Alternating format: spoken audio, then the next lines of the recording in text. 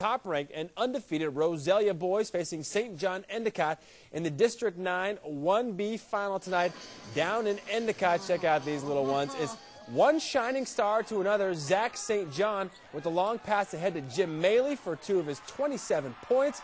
It's 10-2. Spartans early and they would keep it coming. St. John feeds Flash Hodges. How about that name? Roselia in total control. The Eagles trying to answer Ben Harrison the up and under, but it's not enough.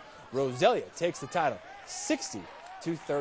Tucci and Colton in the loser-out game. Off the miss is Jose Contreras. We'll call that an alley-oop to Kevin Ford. Tucci with a 12-point lead at 29-17. Then it's Matt Cates showing off for the camera. The nice lead for Michael Valencia. The Indians were in charge. Colton cuts the lead to 4 when Spencer Jacobs scores in the break, but the Indians break the Wildcats' hearts 54-50. In girls 1B final, it was St. John-Endicott and Colton in a rematch of last year's state championship game. First quarter, Allie Winters, the high arcing three that gets nothing but net. She had a game-high 13, but the Wildcats respond. Kelsey Moser to a cutting Grace Druffel to give Colton a 4-point advantage. And off they go. Caitlin Druffel gets it ahead to Kelsey Moser for the 2 of her 10. The Wildcats win the district title and the top seed of state 43-33.